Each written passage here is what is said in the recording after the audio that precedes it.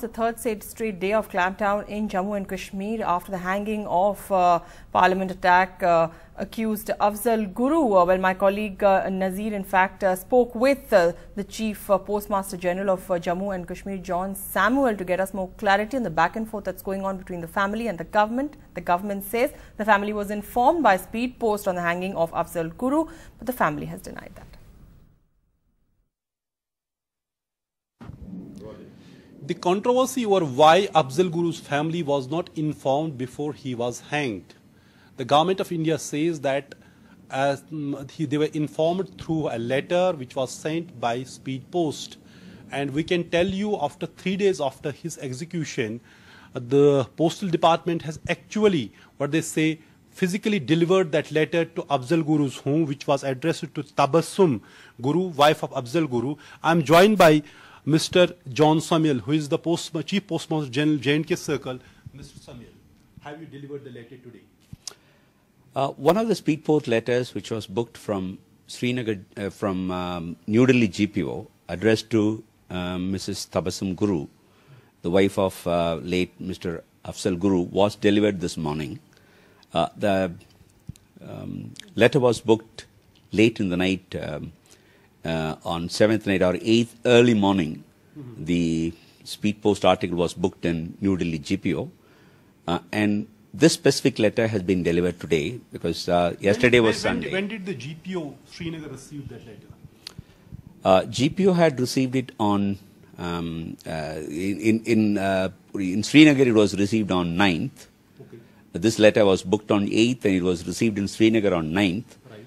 And the letter has to go to Baramulla, and the next day is a holiday, that is Sunday is holiday.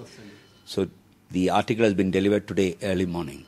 In fact, I spoke to one of the family members yesterday. They said someone from the postal department had called them last evening, that is Sunday evening yesterday, that they want to deliver the letter. Normally the speed post article we would like to deliver as quickly as possible, and since the letter has come and the letter was lying with us, we wanted to deliver it as quickly as possible. And on Sunday we had difficulty in delivering the article also, and the earliest possible delivery was on Monday morning.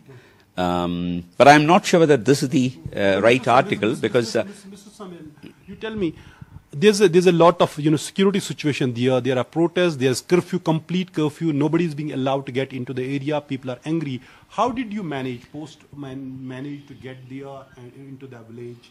I would say that the people of Jammu and Kashmir have enormous faith on post office. They have got enormous respect on postal services. In fact, the special effort that we have been taking to provide better postal services in Jammu and Kashmir has been well appreciated.